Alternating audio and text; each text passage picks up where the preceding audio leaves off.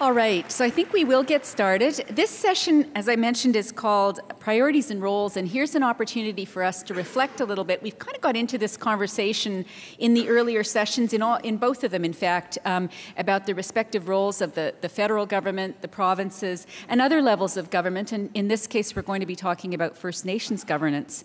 And the Commission report, as you may know, had a whole section on Aboriginal or First Nations health, a major concern in this country. So we want to kind of use this session to reflect on what are the issues and the challenges and so forth, and what might be the respective roles. And I'd like the conversation after this event to extend beyond simply those of governance, but also some of the roles of perhaps the other players in the system. I mean, Shalom Gluberman has already spoken about the role of patients, and we've heard a bit about patients and families. What is their role, the role of the public in the engagement in this kind of dialogue, and in underpinning the desires that are expressed in the healthcare system as it evolves.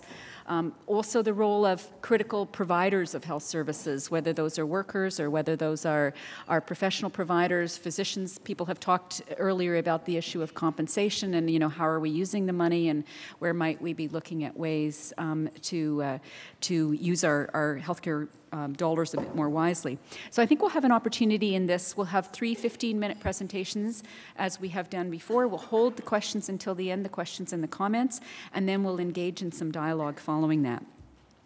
Our first speaker is the Honourable Kelvin Kenneth Ogilvie, who's the chair of the Senate Standing Committee on Social Affairs, Science and Technology.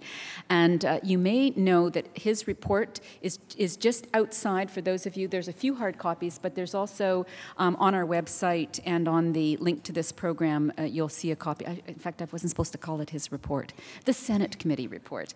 There are copies of that available. He'll be followed by Honourable Deb Matthews, who's the Minister of Health and committed to being the Minister of Health. We had a good little conversation about that at lunch, but doing an amazing job here in Ontario to move the agenda forward. And then our third speaker will be Joe Gallagher, who's the CEO of the First Nations Health Authority in British Columbia. And this is a brand new radical departure from the kind of First Nations and Inuit Health Branch delivered services to First Nations. This is part of a tripartite agreement between the province, the feds, and the First Nations in British Columbia that's quite unique in the country. So let me call now on the Honourable Kelvin Kenneth Ogilvie.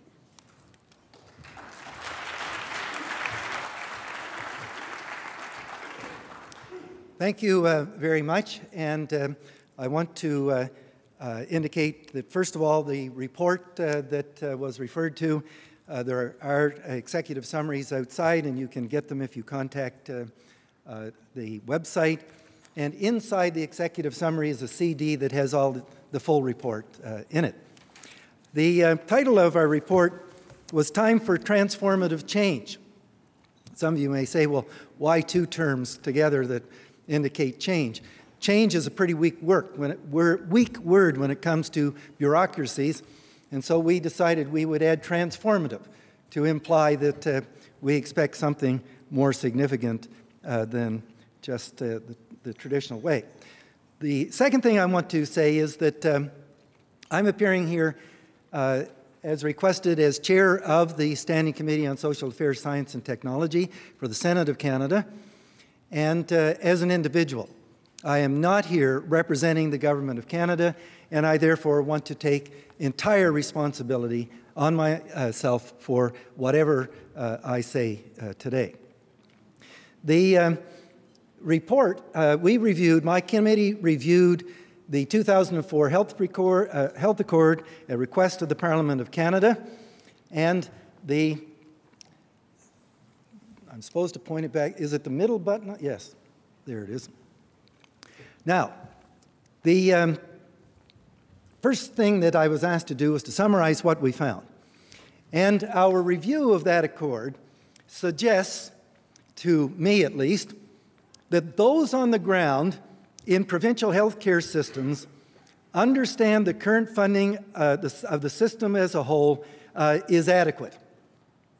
Now, we heard from everyone below the political level across the country. The people on the ground did not include those at the political level. but from deputy ministers on down in all organizations that represent healthcare in the country. The overwhelming conclusion was that the money in the system is adequate to deliver health care meeting the expectations of Canadians, but it is not doing so. And the areas in which problems lie include the overall political management of the provincial systems, which has led to a collection of silos, fragmentation of delivery, very little innovation, no accountability for key players, and payment for services is a major inhibitor of innovation. These issues, as I've indicated, silos, but doctors are not responsible to anyone. As you heard this morning, they are private businesses contracting to the provinces, and they are not accountable. If you look at the health budgets in any health district, it doesn't include doctors' fees, doctors' costs, or fees only as it relates in some way to the hospital system. The patient must be the center of focus. That occurred over and over and over in the testimony before our committee. The electronic record. It is a disgrace that after the amount of money we have spent in this country to establish an electronic system, that we don't have an electronic health system in this country. One doctor from a major hospital here in Toronto pounded his fist on the table. I don't care if I can't get the information from Calgary. I want to get it from down the hall in my own hospital. The issue is that every doctor was given a chance to purchase their own software, and most of them don't interface. The issues of access to integrated care, home care versus hospital care, specialists out of control. If you've got a major issue, diabetes, heart disease or something, and you go to a hospital and you've got something wrong with you at the moment, it may be that you'll have to see several specialists. Those looking at your heart, nutrition, perhaps infection, a couple of other things, and diabetes, certainly circulation. And what do? You get a calendar that says 2 months from now you'll see the first one, and 3 months from now you'll see the second. 6 months you'll see the third. If you took your automobile into the dealer with a problem in the motor and they told you you've got a schedule over the next 3 months to repair it, what would you do? You'd get out of there in a heck of a hurry and go across the street where somebody could actually deal with it properly. The repetition of services and so on and that kind of delivery is an enormous cost to this country. Follow the money. The current system of remuneration is inhibiting innovation. Ontario has had a number of examples where groups of doctors have come together with nurse practitioners and others to try to form clinics that would allow you to come in with a broken leg and be dealt with there instead of having to go to the hospital the minute they tell you what you knew when you came in with that you've got a broken leg. But the system doesn't seem to be able to cope with a clinic sending in a bill for having done several things together. And many of these have had to, or have been ordered to, close up their approach. So it's the way the bureaucracy interprets the way the Health Act allows payment that's inhibiting a lot of innovation, in my opinion. Other issues that arose, prevention. The lack of emphasis on prevention of illness, that is, looking after your health, returning personal responsibility to individuals. Canadians have a feeling that the healthcare system should cure them of everything, no matter what they do, including standing outside the hospital, smoking while they're recovering from major heart surgery, and so on. Wait times. One of the things that it was clear in our study, we all think wait times is from the time you first enter the system and you get treated. It isn't. It's from the first time you get to see the specialist who assigns and decides to treat you that the wait time is calculated, not from the time you get to your GP in most cases. The overwhelming recommendation from those who appeared before us that any additional funding going into the annual increments in health care in this country should be used for innovation. It should be used to fund innovative practices. Archaic systems. Elderly patients with multiple problems, heart disease, diabetes, etc., multiple drugs in their recommendation, they're shuttled through the healthcare system from emergency services to acute care home and institutional care and so on, dialysis, etc.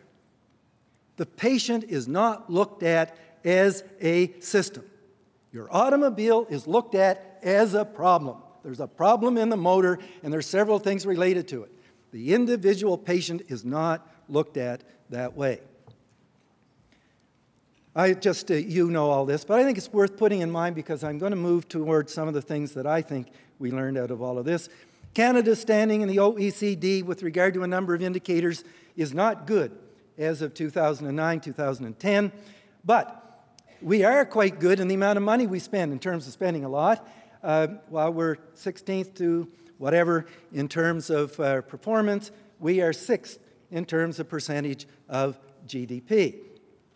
That is, we contribute, and as of the calculation, the average Canadian family of four now pays approximately $11,400 in taxes for health care insurance. You ask Canadians how much health care costs them, they say it's free. Some free. A major impediment is the interpretation at the provincial level and perhaps even at the federal level of the Canada Health Act. It is simply a financial act that provides the terms and conditions under which a provincial government will be entitled to its full cash transfer. Health care is a matter, in terms of policy, is a matter of exclusive provincial jurisdiction. And it is therefore outside the jurisdiction of the federal government to set health care policies to be followed by individual Canadians and Canadian businesses. Now, we heard this morning that there should be an interaction between the federal government and the provinces, but you cannot have the provincial governments using the cost of health care and bashing the federal government on the amount of money they get from the federal government as the sole dialogue in this country. That is a waste of time. It is up to the provinces to use the money they get in innovative ways to change the health care for their citizens. It may be more convenient to argue that the reason that health care in a given province isn't meeting expectations is because that darn federal government isn't giving enough money. But that's an excuse. The responsibility resides at the provincial level. Provinces should cooperate with one another. You want them to cooperate with the federal government? Get them cooperating with one another. Why should Atlantic Canada, the provinces in Atlantic Canada, not be cooperating with one another? They have common problems and so on. I chaired the committee that reviewed the H1N1 pandemic response in this country. The transformation from the SARS epidemic to now, in terms of the provinces quietly cooperating with one another and the federal government to establish a pandemic response, has been remarkable. It's gone unheralded. There's no dialogue problems in the news all the time, no bashing one another over who pays for what. They have quietly worked together to dramatically improve Canada's ability to respond to serious major issues like pandemics from the time of the first SARS crisis, where we had nothing essentially, to today. There is no reason that that should be a model for the way the federal and provincial governments work together through their officials in a cooperative manner to deal with many of the other issues. Stop trying to blame one another for whose fault it is that somebody didn't get good health care because one or the other isn't providing sufficient funding. The health care policies are not clearly restricted by the Canada Health Act, but they are not, in my opinion, pursued by provinces. To allow private ownership of hospitals and medical facilities, the interpretation of the Act is that's allowed. To permit the creation of privately funded healthcare sector, so long as there's no sharing of the costs with the private system. and to allow dual practice for physicians. That is occurring to some degree. So, and I'm quoting here from the Government Interpretation Manual of July 5th, 1984, by Andrew Duffy, that was reported in the Ottawa Citizen recently. So clearly, the provisions of Section 8 of the Act cannot be interpreted to mean that services cannot be provided on a for-profit basis. That was in a document to advise the government of the day as to what the Act meant. Just a couple of quick observations. Gwen Morgan has indicated that reported that 76% of Canadians support a mixed model of health care. Charles Wright of the Health Council of Canada said, as for urgent cases, the public system will decide when their pain requires care. The individual cannot decide rationally. And the Supreme Court of Canada in 2005, the Day case, says the evidence shows that delays in the public health care system are widespread and patients die as a result of waiting lists for public health care.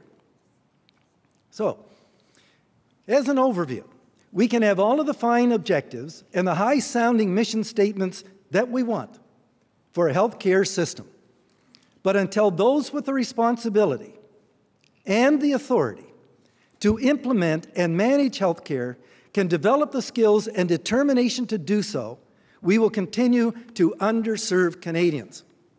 With certain defined exceptions, those with the responsibility and authority to implement health care are the governments of the provinces. Now, one of the things that you heard this morning or saw on a slide was a comparison of pharmacy costs to individuals in a number of countries, showing the US and Canada to be very poor relative to a number. And if you recall from that slide, the Netherlands was one of the lowest cost to individuals. In fact, in one chart, it was nearly zero. I urge everyone that's concerned about the issue of public versus private, all of this kind of stuff, to look up and see what the Netherlands do. Private health insurance is a major reason for why you saw those numbers up there. And the government takes into account those who can't afford it. There are models out there. What we need in this country is to stop bashing each other over the costs and get down to bringing about some innovation. For something with the amount of money going into it in this country that healthcare does, to have had such little innovation over the last 40 years, when once Canada was leader, is now not even mentioned in any international comparison of innovation in healthcare. Innovation has got to be the basis, and provincial governments have got to understand that in order to meet the needs of their citizens with the money that's available to them, innovation has to be the major driver, and that's not going to come by counting pencils. And so my view is that we've got to get on with it, and thank you for your attention. Well, I had a really nice little speech prepared, but I'm not feeling it right now. So I might just change a little bit about what I was going to say, because I have to say that, I don't know if anybody else is feeling like they've been scolded for the last 15 minutes, but I sure feel like I've had a 15-minute scolding and just told to innovate more. That was the only constructive thing you said. And I think you would agree that we are innovating. If you knew what we were doing in Ontario, you'd know we are innovating and we're accelerating that innovation. You know, for me, Canada is more than 10 provinces and 3 territories. We can do so much better when we work together. Ontario's a big province. We've got lots of capacity. We've got lots of smart people. We've got academic health centers. We've got the critical mass of patients with specific conditions. But not every province is Ontario. In fact, Ontario is the only province that really has as much as Ontario does have. So we're okay if the federal government chooses to be an ATM machine and only an ATM machine. But that doesn't reflect my Canada. That doesn't reflect the values of Canadians. Canadians were asked just a couple years ago to choose the greatest Canadian in the history of Canada. The greatest Canadian in the history of Canada. You know who they chose? Yeah, exactly. They chose Tommy Douglas, the father of Canadian Medicare, because that's how much we value healthcare system as Canadians. Now, you might say, provinces, you go work it out yourself. And I can tell you, I've been health minister for 3 years now. I've been to, I think, 4 federal, provincial, territorial ministers' meetings. We do, and increasingly are, working collaboratively. But when you've got 13 different jurisdictions with 13 different premiers and 13 different governments, it's very hard to drive the kind of change that a federal government showing national leadership could drive. So let me just kind of move to some of the innovation that we are driving here in Ontario and talk about where I see the future, the healthcare system going in the future. We really are driving excellent change. There are many people in this room who are champions of that change and drivers of that change. We know we can do better. You know, some of the statistics you recited, I recite them too. We can do better. We know when we look at international studies, we're spending a lot compared to other jurisdictions, and we're not getting the outcomes that we should, given how much money we spend. We need to do things differently. For me, the most exciting thing that we are embarking on now is we're really starting to focus on people with the greatest healthcare needs. You know, David Henry from ISIS is here. Tell me if I've got these numbers wrong. The top 1% of healthcare, the consumers in this province, the top 1%, consume about 1/3 of our healthcare budget. The top 5% consume about 2/3 of our healthcare budget. So 95, the healthiest 95% consume 1/3. And the healthiest 50% consume 1% of our healthcare dollars. So for me, when you're looking at what do we need to do differently, I'm reminded of that old expression, if you're going to go fishing, go where the fish are. And I tell you, where we really need to get a whole lot better is looking after people with complex health needs. Many of them are seniors. We provide lots of care, but we do not get the best care for the best value if you look at the whole patient experience. Now, I have become fond of an example that I use that I think demonstrates how we should be doing better. And I'm just going to read a story of Bernice. And there's Barbara. Bernice is actually Barbara's mom. And Barbara has shared this story with us because she thinks that we all have something to learn from her mom's story. So Bernice, imagine Bernice, an elderly woman, lives alone. CCAC visits once a week, so she gets home care once a week. Her kids are regular visitors. One day she falls, gashes her arm. She calls the ambulance, goes to the hospital. They fix her up, send her on her way. Nobody tells her doctor, her family doctor. There's no follow-up care. The CCAC is surprised, the home care is surprised when they come the next week and see that she's actually had a fall and been to emergency.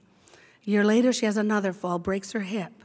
Another ambulance trip to the hospital, waits 3 days in the emergency department.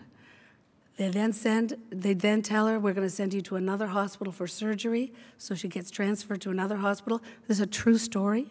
She has a surgery, spends 6 months recovering in the hospital. She gets MRSA. She sells her house and moves to long-term care. So that is Bernice. In 5 years, we spent close to $500,000 caring for Bernice. Did she get the right care?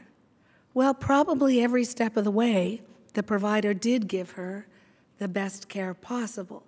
But as a system, if we look up and looked at her whole course of care, did she get the best possible care? Absolutely not. What should her care look like? Well, this is how it could be.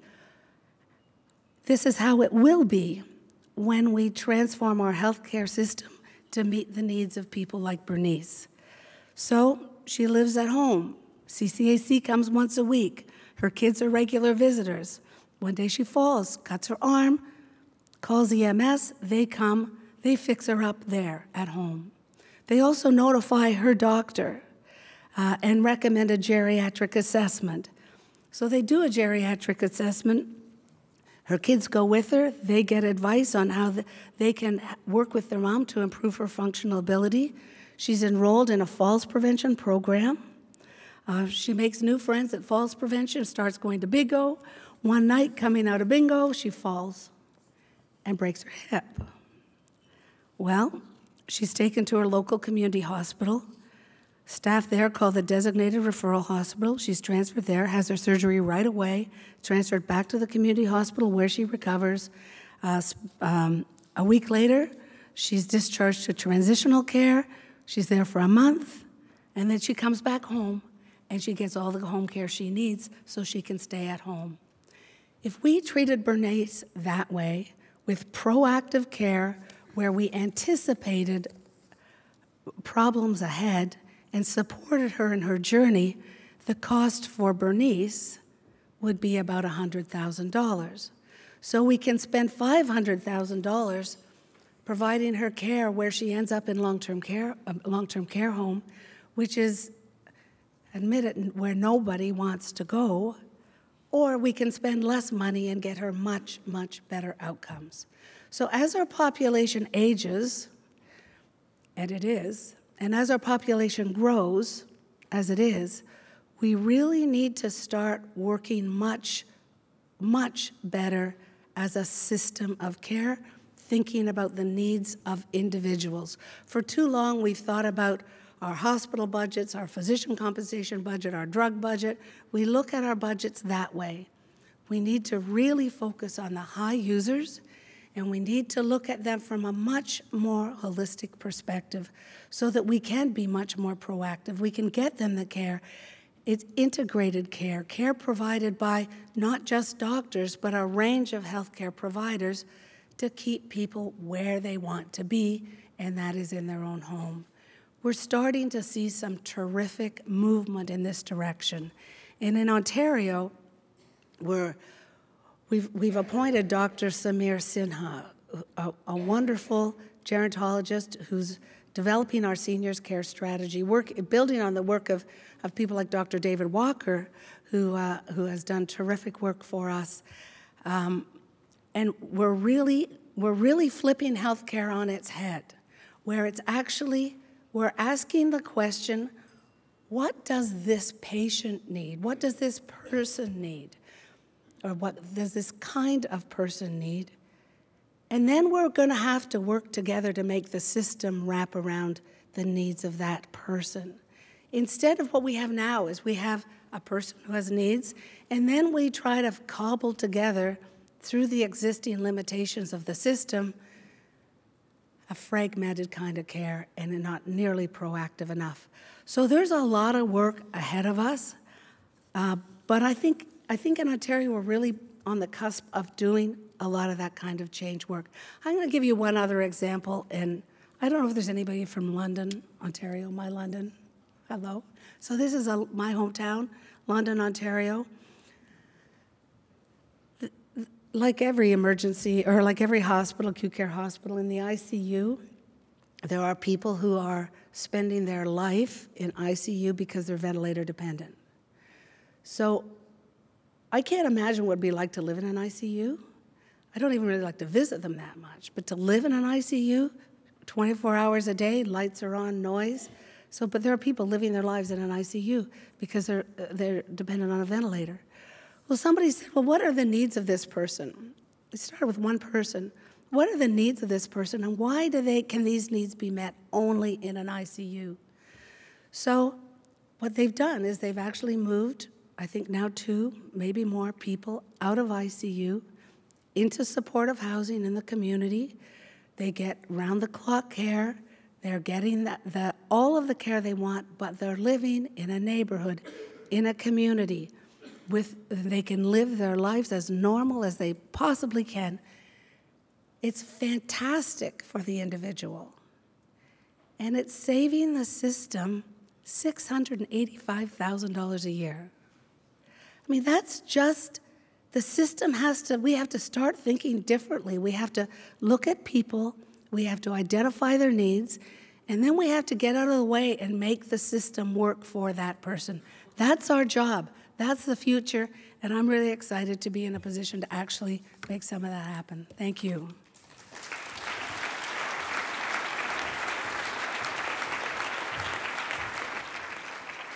Thank you, Minister Matthews. Okay, I'm going to call on Joe Gallagher now, and as Greg started his presentation this morning, and now for something completely different. So this is going to be a bit of a departure from this two bookends here. But Joe, I think you've been caught in the middle many times over the years. Thank you, Lillian. First of all, I'd like to acknowledge the First Nations territory who we're on today, the Mississaugas of New Credit. And as mentioned, I am from the Tla'amin Nation of the Coast Salish Nation on the west coast of British Columbia, just a little bit north from Vancouver. I do thank you for making me feel at home and putting me in the middle between the feds and the province. That's a very familiar situation that maybe helped make this a little bit easier. I was thinking a lot about how best to address the group, and I guess the best thing to do is just to tell you a little bit about what's happening in British Columbia. And from reading some of the notes on the Romanow Report that came out 10 years ago, very clearly we know that there are issues that exist among First Nations and Aboriginal people, including the jurisdictional gaps, the need to consolidate resources and continuity of care that was recommended in the report.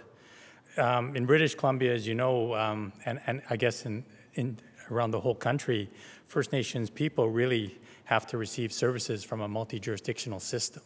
Federal government has some responsibility, provincial government has some responsibility, and not always there to deliver it if you're living on reserve. So as a result, our health outcomes are very poor, and I think everyone's aware of that.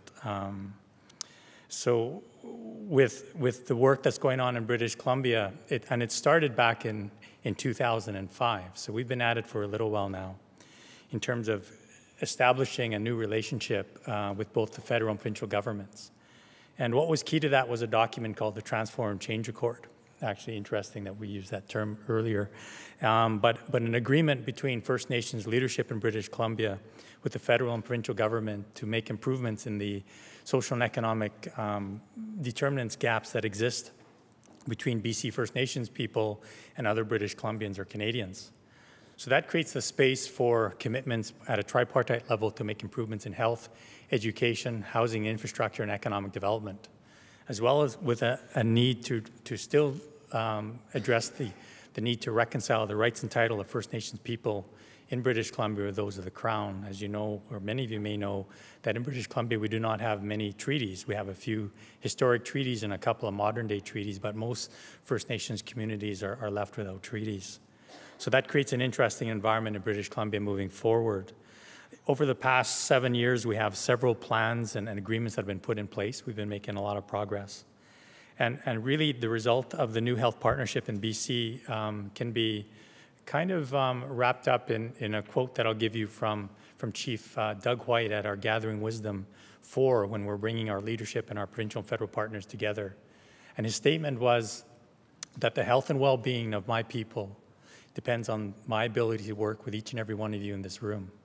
And it's an important consideration because I've heard people say that. We need to learn to work together. So the work in British Columbia is based on that premise.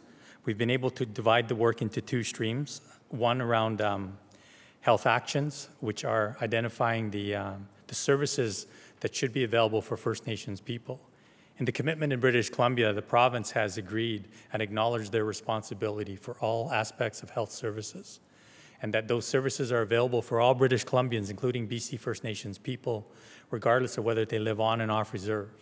That's a huge statement in British Columbia, because as the minister just stated, the small group of people that are driving the health costs up, First Nations people are overrepresented in that population. We're the fastest and youngest population, fastest growing and youngest population in the country. And we also have the worst health outcomes, so we are a major cost driver. So I think British Columbia and Canada are quite smart in coming into this new agreement in the province of BC with the First Nations. The work that we've done over the last while in relation to health actions really has been a little bit of what you just saw, bringing the federal and provincial governments together. We have tripartite strategy tables addressing each of these major areas of health issues and services. And a lot of that was introducing folks to one another who worked side by side but never spoke to one another on and off reserve across British Columbia. So it's an interesting development to see them now sitting and understanding that they do need to work together and that they do have some common problems to address. The provincial government has an innovation and change agenda in BC that's looking to transform its system. That transformation is a lot like what people have been talking about, what I've heard today. And they're struggling in terms of trying to find a way to get there and move those things forward. But they're committed to it, and it's really important to see that commitment is there. The health plan that we have and the wishes of First Nations people align very well in terms of our philosophy to health and wellness. So the work going on the other side of it is around First Nations governance and the importance of recognizing First Nations' right to make decisions over the things that matter to them the most. And what we're very clear with our federal and provincial partners when it comes to our health, both the federal government and the provincial government does not know how to take care of the health of First Nations people. Thus, we have the situation we have today after all the investment and all the concerns of money and programs and access that are out there. The government of British Columbia and the province and the government of Canada recognize the importance of First Nations people playing their rightful role in their own health and wellness, but also in the design and delivery of programs and services for First Nations people, and not just the services that we deliver to ourselves and our communities, but that First Nations health issues are a common thread throughout the entire system. They also recognize that we should be involved in the monitoring of our health outcomes. For too long, the government just tells us how sick we are. We never look at how well we are. And First Nations people like to look at health from a wellness approach as opposed to looking at a health system that's around us that really is there when you're sick, and it really treats you when you're sick, and it does very little to help you stay well. And that's where you need to understand the history of First Nations people in the context in which they live to understand why that won't work.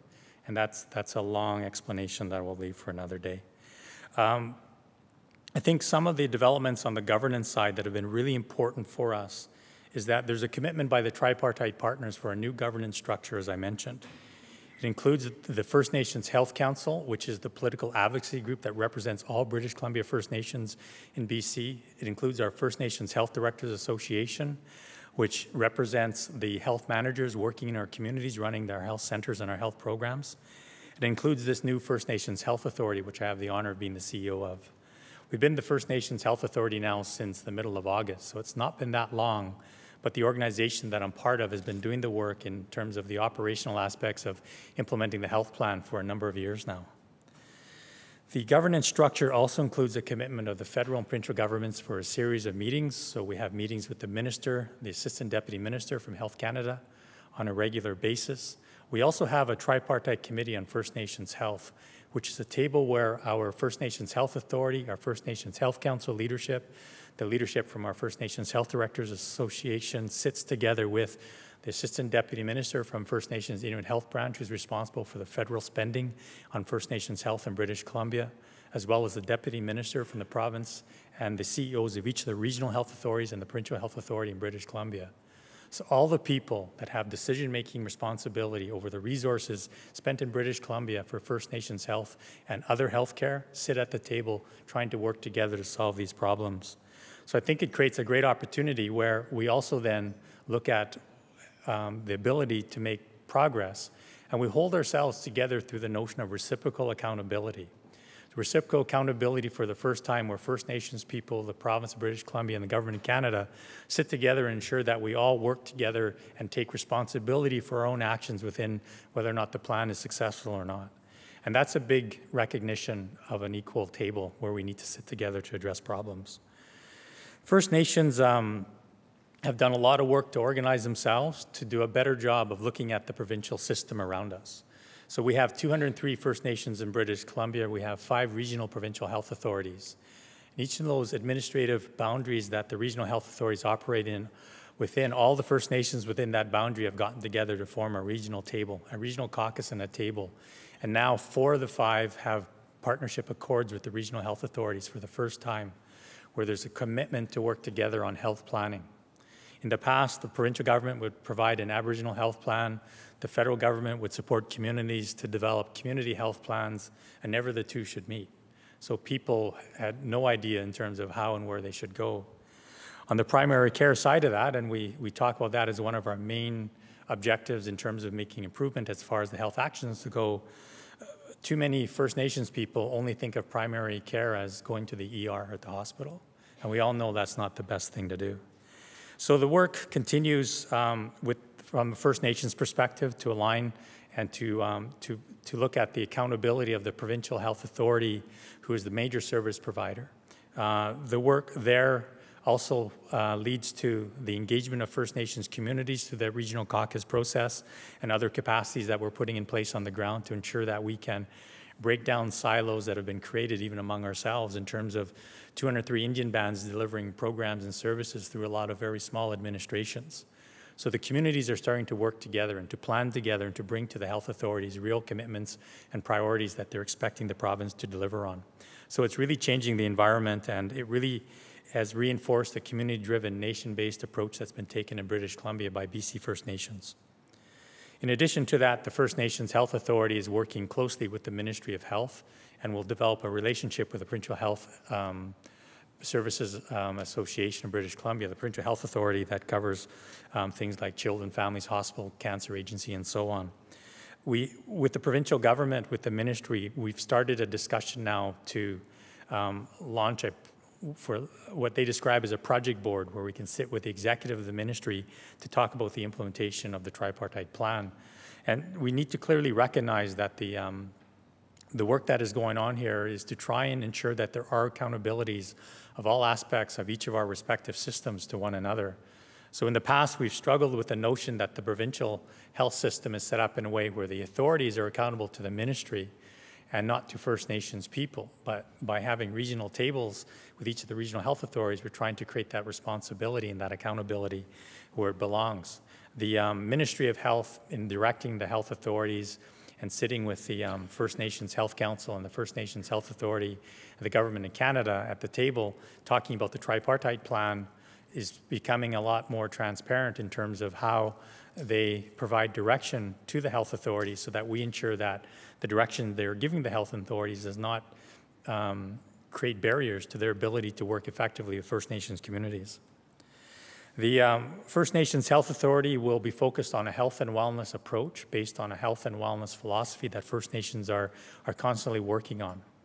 It looks at the notion of the First Nations individual or the human being in the middle. And it focuses on the notion of ensuring that each and every one of us can be the best human being we can be in our daily lives, in raising our families, and what we bring to this work. The First Nations Health Authority is going to be an organization that's very unique in British Columbia and anywhere in Canada. It will be a provincial-wide First Nations health organization built on the cultures and values and principles and philosophies and teachings of First Nations people. So we have the opportunity to do something that's a lot different, and I've had a lot of positive feedback from people that work in the provincial health system, because we'll be able to focus on the health and wellness piece. We'll be able to be a champion of health and wellness. And our goal is to be a partner to each and every First Nations individual and community on their own health and wellness journeys. And so for us to be able to achieve that will really turn the whole current existing sickness system philosophy on its head, where we know that that system wants to get to the place of promotion, prevention. We'll be able to focus on it and yet still have a table to deal with the improvements that are required in the acute care system that we need. The opportunity to integrate with the provincial health system around us is really the big opportunity, because the First Nations Health Authority has been created and will be working towards, in the next few months, between July and October of next year, the transfer of all the federal resources that are delivered in British Columbia to support First Nations health services in our communities to the First Nations Health Authority.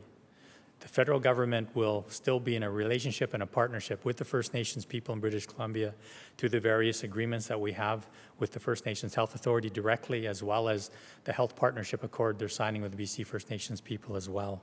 So they'll stay at the table, and we'll look at a shared learning opportunity back and forth so that the improvements made and the learnings in British Columbia can be shared with the rest of the country. The integration with the provincial health system, though, is really the big opportunity, because we already know the provincial government spends more on healthcare in British Columbia on status Indians, and this is with poor data, than the federal budget that we're taking over. So it's going to be an opportunity for us to ensure that the province can work with us to determine a better way to spend the resources that they have.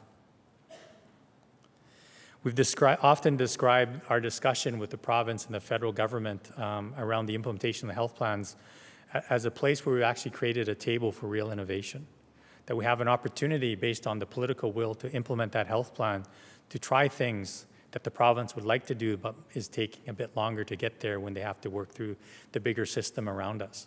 So we have an opportunity to address rural and remote health issues, because First Nations communities aren't going anywhere, but the province of British Columbia, as probably like in many jurisdictions in Canada, have centralized services to try and cut costs, and that leaves bigger demands on services out in the rural and remote areas.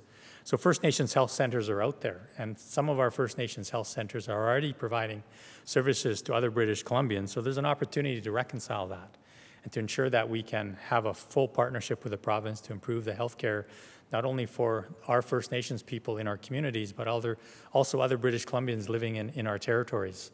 And so that's an exciting proposition for us, and it will make a better quality of life for all.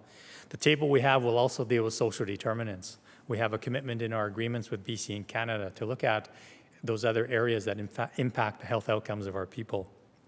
In addition to that, I guess, the really goal of it for First Nations people, in our minds, is to bring together the best of modern medicine with that of our own traditional teachings, knowledge, and philosophy. And that will be the basis in which our health model and our health and wellness model is put together.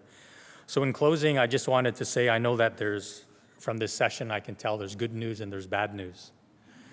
The bad news is that a lot of Canadians are disappointed with the current state of the health system, and it sounds like for at least 40 years. And with that, First Nations are even a little bit more disappointed.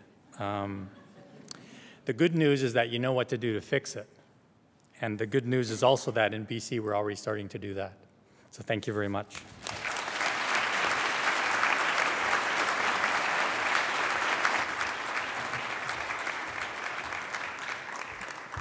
What a great hopeful message for us, and we have so much to learn from this experience as it unfolds. All right, so we have some challenges laid out here for us. A hopeful message, but some challenges. So I know that Charles Wright was referenced here, and he's in the audience, a member of the Health Council of Canada. Maybe I can call on Charles for some feedback here, some starter comments. And is Danielle Martin here in the room? I think Danielle's somewhere here. And so then we'll follow up with Danielle. Hey, Danielle. So we've got two physicians here to. Thank you. I was hoping to comment on the subject of the day, but circumstances forced me into a preface. That quote ascribed to me would be a profoundly stupid thing to say. Senator Ogilvie, you really need to get your staff to stop getting their fact checkers from Fox News. This is now the fourth generation of that misquote, and I will tell you its exact history. Dr. Brian Day and I had a vigorous debate 25 years ago in British Columbia, at which we debated private versus public health care. I, of course, was extremely committed to public health care, and among many things, I presume, I can't even remember because there is no record of it, I remember having a debate which certainly dealt with the issue of waiting lists and maximum capacity, and that the administration, and there are ways of making decisions for priorities and when patients get access. Brian Day had an interview with Reader's Digest, 1992, I think it was. It's referenced in your Senate report. And that quote was Brian Day's, not mine. Brian Day said, you know, Dr. Wright said this and this. He was setting up a straw man because it looked so ridiculous. But the Reader's Digest put it in quotation marks from me. It was Brian Day's interpretation, and then that was subsequently picked up recently in the Globe and Mail by Gwyn Morgan, and unfortunately by the Senate committee. Anyway, so be it. All right, well, just let me get you to pause for one moment then, because this isn't what I anticipated you saying, but perhaps the Senator would like at least an opportunity to respond to that. And then we'll get you to make your comment about the system at large. I will be happy to delete that. It has nothing to do with the overall points I'm making, except just an additional comment. It's irrelevant to the case I'm putting forward, and I'll be delighted to remove it. Thank you. Anyway, the subject of the day clearly is to look back a little bit and to look forward a little bit in relation to Mr. Romanow's report. And there was very little, if anything, in that report which I did not agree with at the time. And we have made progress. All the speakers have referred to measures of progress, measures of less than progress, and measures of failure. We've made advantages, definitely in access, particularly with relation to the chosen few, if you like, among the surgical services. Primary care is underway, certainly, although, as has been said repeatedly, it's so varied across the whole country as to what's happening. Home care, the focus on chronic disease management, information technology really is a terrible story for the country, but let's hope we'll get there.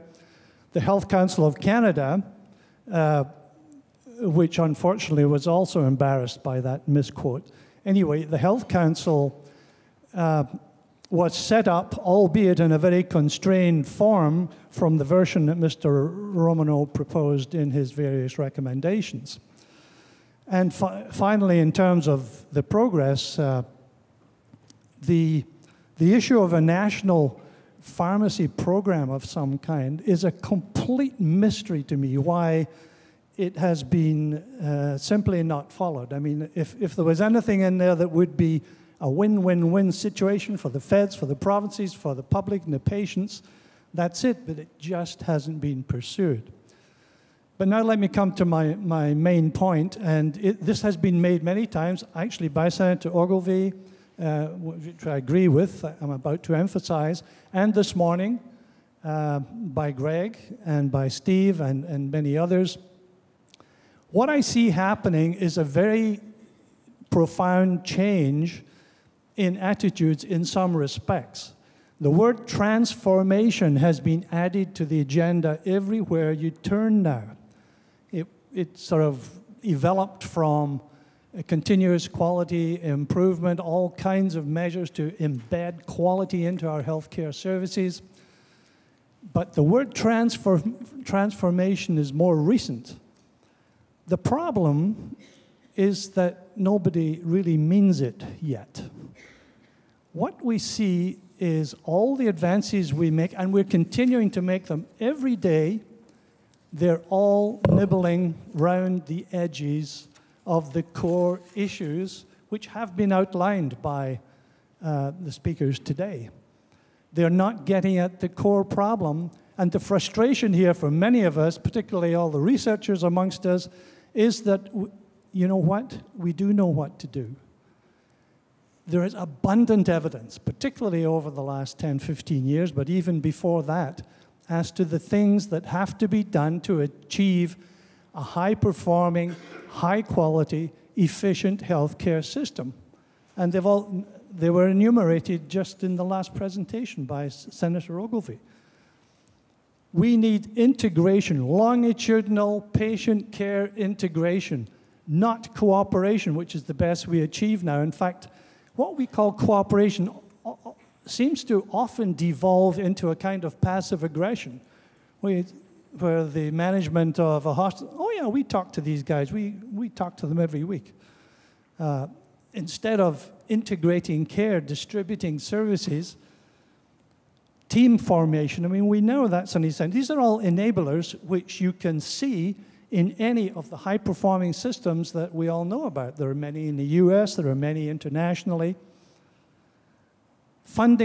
basic funding structure reform. And once again, that is underway, certainly in Ontario and in other areas. Professional scope of practice. How long have we been talking about it? It is absurd that we do not deal with that, particularly in relation to advanced nursing and pharmacists. Physician remuneration. How long are we going to put up with the system which is known to be antithetical to the changes that we need to make, namely the fee-for-service system? Incentives to best practice. We know a terrific amount about best practices in all kinds of areas. Appropriateness of care, that was appropriately mentioned today many times too, including drugs and technology, and outcomes and cost effectiveness, which cannot be left out of the equation. So finally, my question for the panel.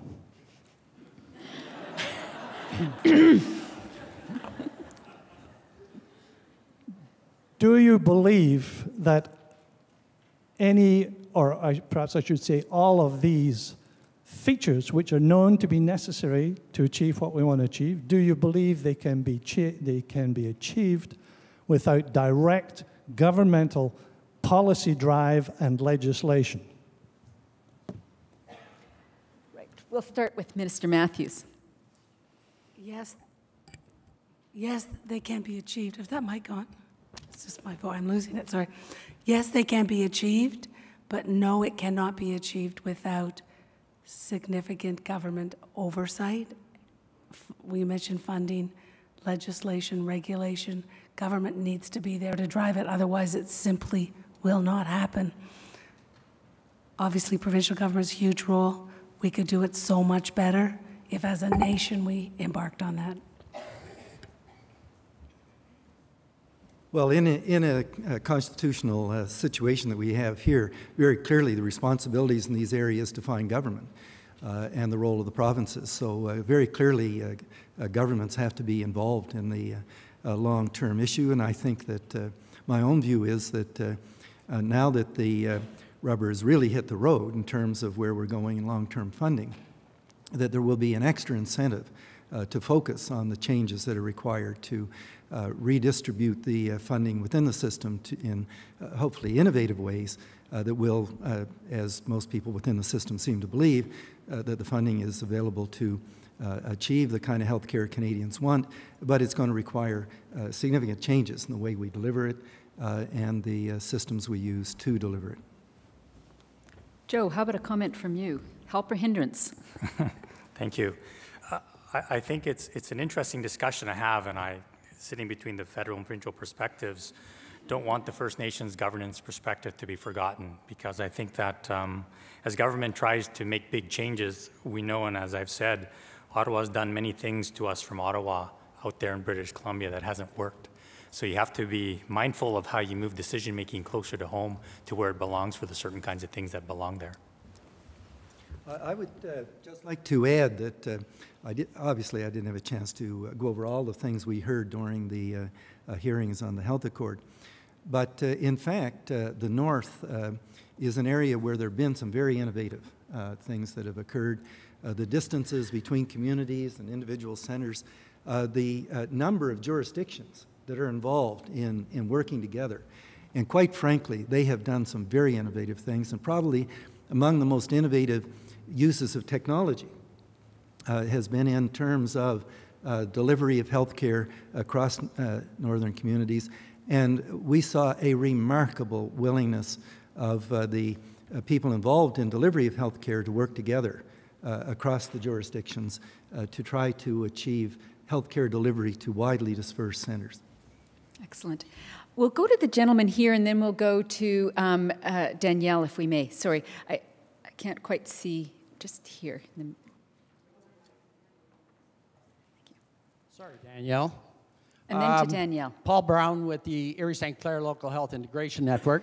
And I'm also on the board of Research Institute, the Gateway Rural Health Research Institute, which along with, I think, Raymond Pong at Laurentian University is focusing on the unique needs of rural health care.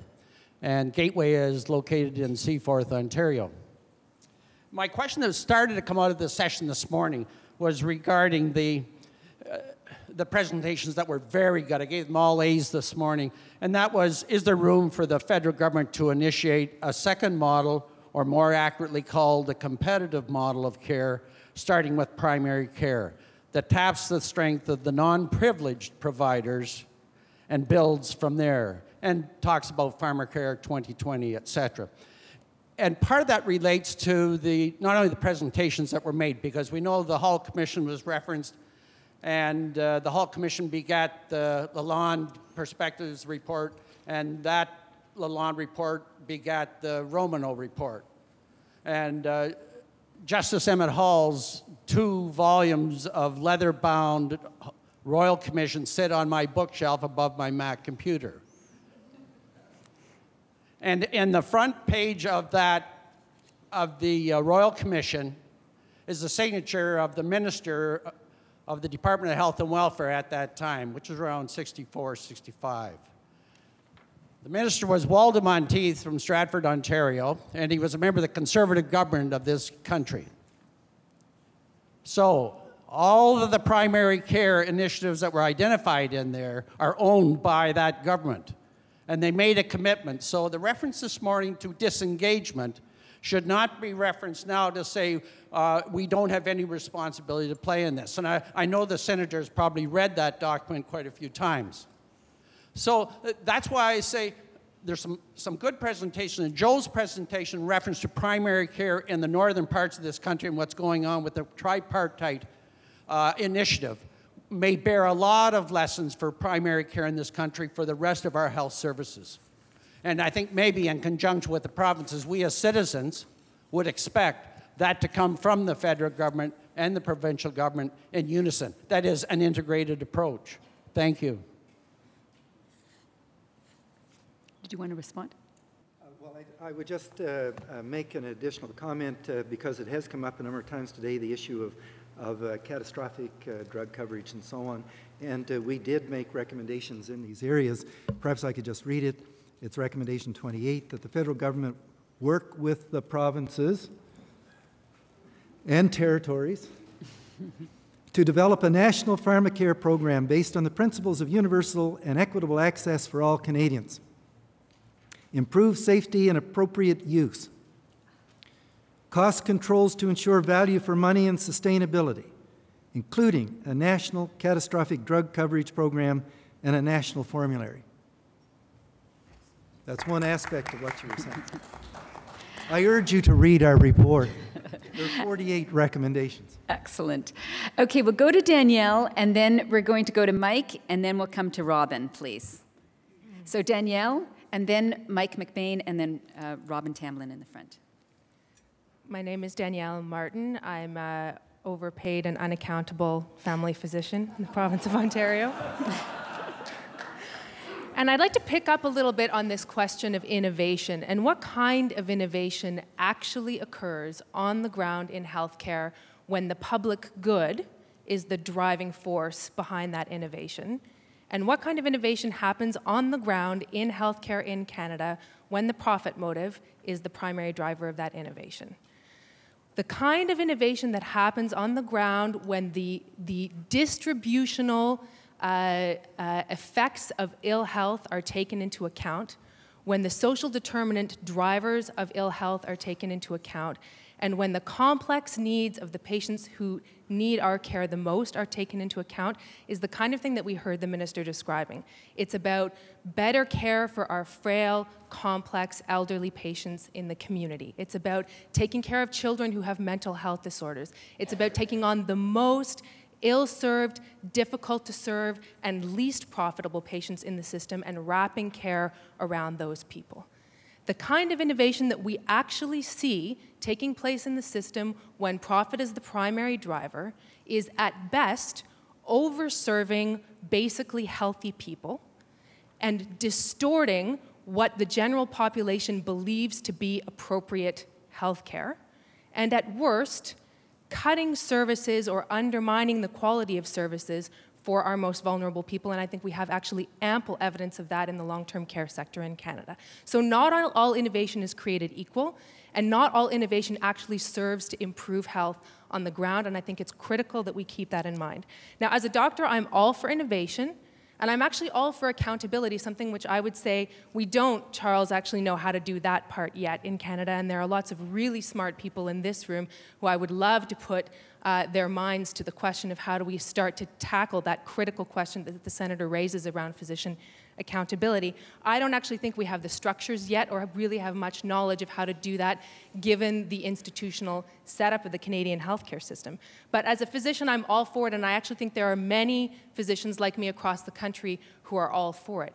As a citizen, though, I will say that I am not particularly interested in importing the healthcare system of the Netherlands, Senator Ogilvie, but I would say that I would be very happy to pay their marginal tax rate, and I wonder if you would also. Thank you.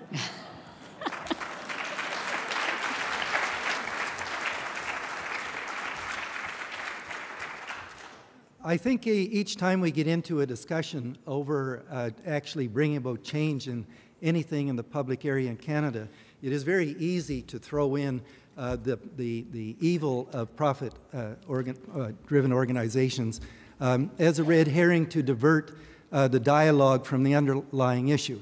It's like bringing in two-tier. The minute you get on a discussion and somebody throws in two-tier, people dive under their tables and refuse to discuss the issue. The issue is bringing about innovation in a system that brings about a higher degree of delivery. And the innovation issue must take into consideration a range of possibilities of doing so. And I want to come back to the family physician. In fact, what is very clear in this country is the frontline physician is a key to the future of healthcare in this country.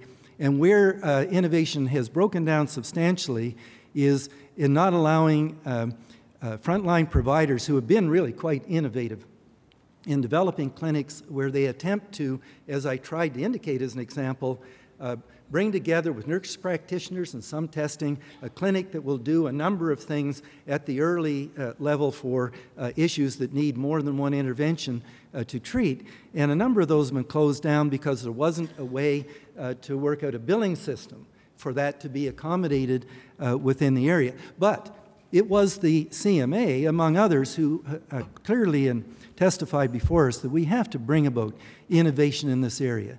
The idea that people wind up at emergency rooms for aspirins and add an enormous cost burden to the cost of delivery, surely to goodness, we don't have to get off in an argument about some evil private corporation and therefore we shouldn't get into innovation. That's the end down there. It doesn't even have to get anywhere near the private issue. We should be able to develop innovative ways that Canadian citizens can interface with health care at an early stage and not all wind up in the emergency room of hospitals.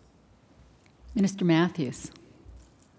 I couldn't agree more. We've got too many people going to the emergency departments who should be cared for by their primary care provider. That's why we absolutely need more after-hours care. We need to start measuring access to same-day, next-day appointments. We don't fare well when we compare ourselves to other jurisdictions on same-day, next-day. And we have a much higher utilization of our emergency departments. So there are opportunities to go there. Primary care is the key. The Bernice story that I talked about, that is care that needs to be coordinated by the primary care provider working in a team with other healthcare providers. So I'm not sure whether we're disagreeing or agreeing on this, but there's work to do and there's work underway in Ontario. Okay, I'm just going to mention we are about 5 minutes away from a break, and I've got quite a long list of speakers here, so I'm going to probably cut it off at this point because we have two things that we have to read into the record from our satellite sites. We have Mike McBain, Robin Tamblin. I then want to just read you something from UVic that's come in. Then we have a comment over here, and then I have another tweet to read in, and Dennis Kendall. And I think if we have enough time, we might do one more, but that's probably going to be it before we take a break. So if we can make these très court, Michael.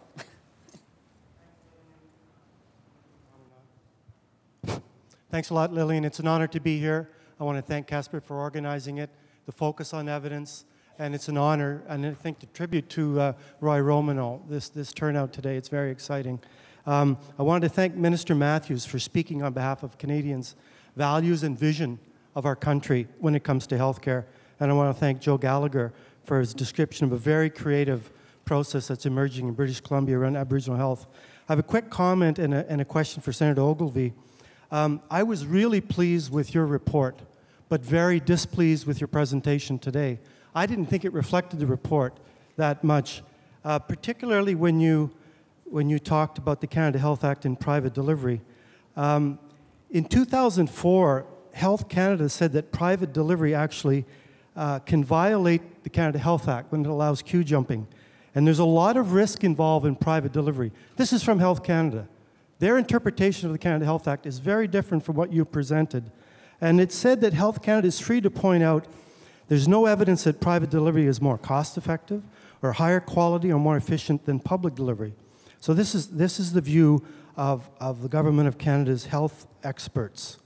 Now, the other question I had is, did I hear your presentation correctly that healthcare is provincial? Because in my mind, healthcare is shared jurisdiction, and we, as a country, decided to use a spending power in our Constitution to establish national standards. And that's a key role of the federal government, not to mention it's the 5th largest direct deliverer of services and a really important regulator of food and drug safety. There's a list a mile long of unique federal jurisdictions in the area of health. So I'd like a clarification there from the Senator. Thank you. Well, first of all, I want to go back and tell you what I said at the start of my talk, and that is that part of it I was going to be speaking as chair of the Senate committee, which I did at the beginning and went over the in the first few slides what we heard with regard to our review of the health accord, and that I was speaking as an individual. And that's where, when I moved past the direct statements about what we heard, I went into speaking as a Canadian citizen. The issue with regard to jurisdiction is not as simple as you might have implied. It's a very complex issue. But it basically comes down to provinces having primary jurisdiction with regard to the delivery of health care, and they have complicated issues with regard to perhaps their municipalities and so on. But it's a provincial, it depends on the province to some degree, but it's a provincial authority under our Constitution, as I and my committee and others on the Hill have been so thoroughly briefed in the recent days, and it would take us a lot of time to spend a lot of time on that, and I don't think that's really useful. I do want to come back clearly. Something I used as an example wasn't understood. In the implication that I think these two should be divides, that is not the case whatsoever. In fact, I used the evolving Canadian, that is federal, provincial, and territorial response to pandemics as a clear example of how provinces and territories and the federal government can work together, and that the federal government can use its good offices to help facilitate those kinds of dialogues when we get down to discussing the issue itself, and not in the great public debate that seems always to be just on how much the federal government should contribute or whose fault it is in not paying enough for health care in Canada. I believe very strongly that the federal government has a clear role in helping to facilitate the dialogue on the key issues within the system, but that battle shouldn't be a continuous one over who pays how much. Yeah, I'll be brief. I know we're short of time. I think it's important that we make a distinction between delivery of health care and setting national aspirations. And I think we all agree that delivery of health care belongs in the provinces, except, of course, for the federal government, the fifth largest deliverer of health care for First Nations people in particular. So we're happy to take on the responsibility of delivery, but I do think the national debate, the national conversation that happened when Roy Romanow did his work, the national conversation that happened was a very constructive and positive time in our history as Canadians. I believe that a Canadian should get access to comparable care whether they live in British Columbia or Prince Edward Island. I don't think it should look different in every single province.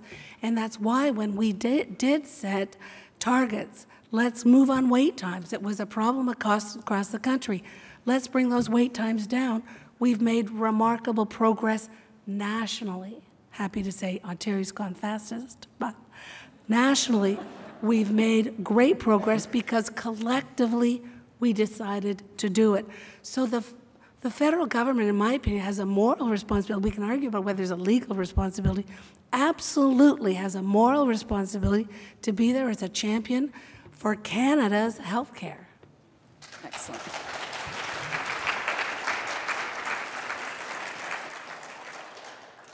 Robin Tamblyn, and I'm going to ask everybody else to make these relatively brief, and maybe we'll just have them as being mostly comments rather than engagement and questions, unless... Thanks, I'll make it really quick. I even wrote it down so I wouldn't run off at the Well done. Yeah, so I'm the Scientific Director for the Institute for Health Services and Policy Research. Nobody can hear you, Robin. Scientific Director of the Institute of Health Services and Policy Research, also known as ISHPR. Okay. Okay, so two quick questions. One, I totally am embracing this idea that we need innovation. I think this is a fabulous idea. And one question that I have really is why the investment actually in R&D in health services is so low. It really is about 1% of the $200 billion that is spent every year on health care. If we compare ourselves with other industries that want innovation and they want change and they want to be at the leading edge, they're up at, let's say if we take Israel, 15%. So there must be something wrong. We're not doing it the right way. We're not saying it the right way. Research is a bad word. I don't really know what. But I think we need to fix this if we're really going to actually get the innovation we need to move forward. It really has to be at the grassroots level, and it needs to be embraced within the kind of structured way that research can do. And my second point quickly is to thank Joe so much for being so inspirational. I think this is fabulous, and I think this is just an example of the kind of innovation that we would hope to see in our country of sticking in difficult problems that have been hard to solve. You brought an issue forward which hasn't really been discussed at any great length here, and that's about wellness. It was the Romanow Report 40 years ago. And I'm kind of concerned that we haven't really dealt with the social determinants of health. Canada was a success story when it comes to smoking. We did it really well. And you look at the top three, cardiovascular disease, cancer, and respiratory disease that clog up the emergency rooms and lead us to premature mortality. It was smoking that was the culprit. It's not going to be dealt with through health care. The next big culprit is going to be obesity. And so if we don't deal with that tsunami, and that's coming, then I think that we'll have lost the battle. So I'd love to hear the panel's response and how they think we should do that. And of course, to my first and most favorite question of all, of course. Let's answer the R&D one, but the second one I'm going to hold because we have a question from you, Vic, that ties in very nicely, and we'll follow that up. Well, there is no question we need more investment in research with regard to innovation. In fact, I hope I conveyed that what we heard consistently from all those appearing before us was the need for innovation, and the one point that came across continuously was that increases in the funding on an annual basis should go to support innovation. And recommendation 34 says that the federal government, taking the lead, work with provincial and territorial governments to establish a Canadian Health Innovation Fund to identify and implement innovative and best practice models in the healthcare delivery and the dissemination of these examples across the health system. Right. Just as an example. As an example of the many other things that will follow in terms of R&D. Did you want to respond, Minister, or no? Well, yeah, I just want to make one comment. I will make it quick. Yes, we need to continue to innovate, absolutely. But we know a whole lot more that we're not applying. And for me, actually moving from those great new ideas to actually applying the things we know that already work. I see Doris Grinspan is here from Registered Nurses Association of Ontario. They're doing fabulous work on best practice guidelines, getting the knowledge we already have applied in clinical settings. So I'm not saying we don't need to do more on the innovation front, but I am saying we absolutely need to do more on the applying the knowledge that we already have.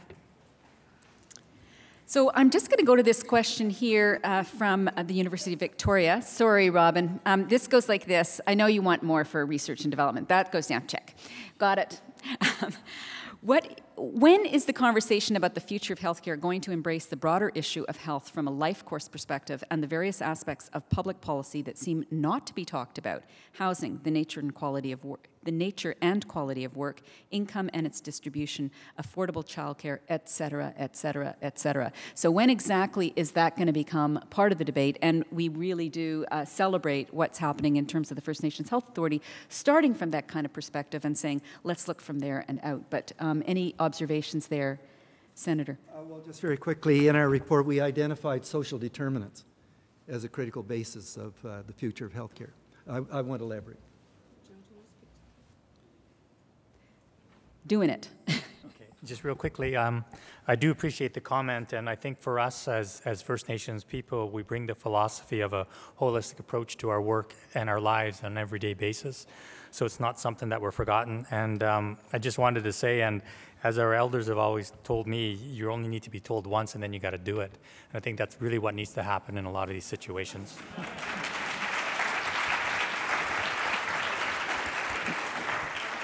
And my addition to this conversation is that when you do look at the top 1% or the top 5% of our healthcare users, you'll see a lot of people with issues related to mental illness, with poverty issues. So as we focus on those people who really are big consumers of our healthcare, we will have no choice but to address the social determinants of health.